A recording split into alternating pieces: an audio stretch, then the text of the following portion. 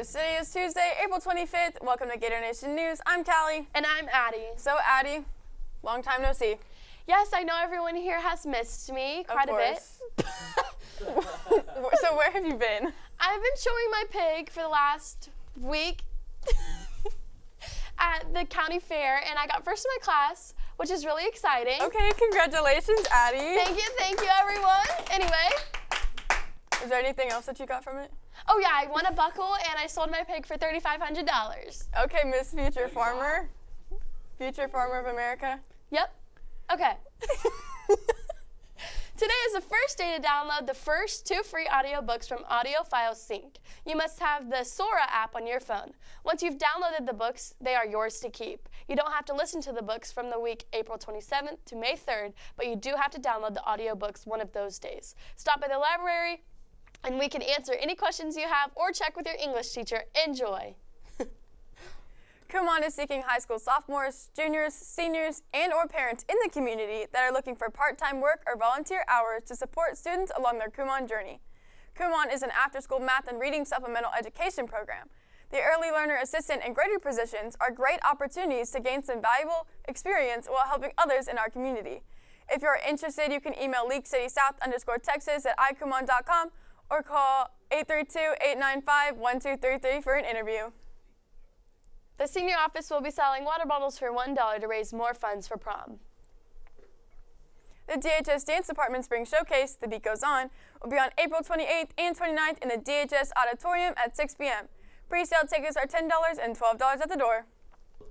Cypress Creek Renewables is offering scholarships for high school seniors in Galveston County who are interested in solar energy and STEM-related fields. The deadline to apply is May 5th.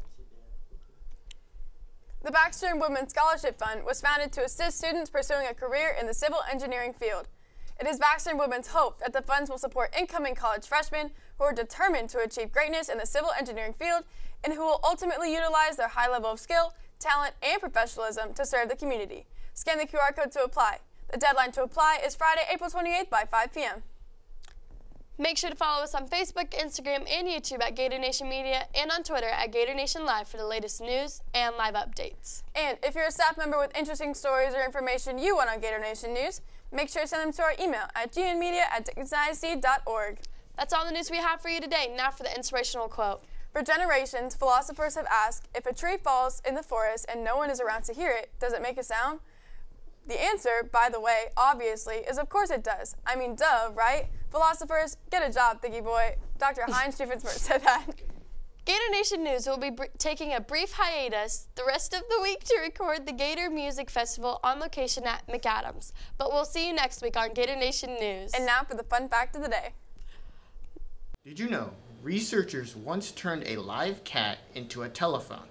Princeton researchers Ernest Weaver and Charles Bray took out a cat's skull and most of its brain to connect the animal to electricity. When they spoke into the cat's ear, the sound could be heard through the receiver in another room. This experiment paved the way for cochlear implant development. That's it for today.